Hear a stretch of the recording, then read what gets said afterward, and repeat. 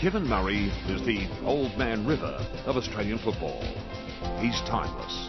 Kick dropping short, players by now into Mount. Murray picks up, breaks clear, has a shot for goal from a long way out. It looks pretty good to me as it's going right through the centre. Murray doing battle against the centre, and Murray can't hook it in one hand, tries to get it, held, didn't have it. No free, Bulldog has to earn him today as Murray finally comes out. He played a then VFL record 333 games for Fitzroy, plus 17 night games, 24 for Victoria, 6 for Western Australia, and 44 for East Perth, all for a grand total of 461 games. It's going towards the pocket. He skippered Victoria in 1964, and then captained Western Australia in the 1966 Carnival, being named All-Australian after both the 58 and 1966 Carnival. There. Murray battles two players, getting no assistance from his teammates. Bulldog Murray picks up, goes towards the half.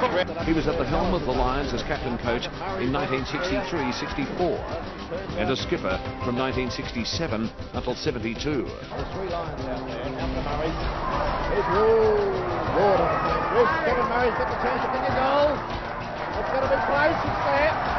He was always the team man, but twice finished second and once third in the Brownlow medal. And listen to the crowd.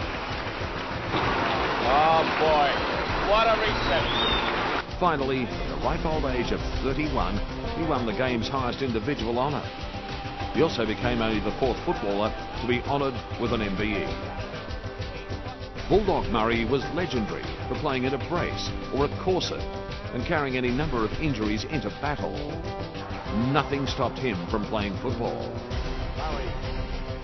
He loved the game and always has.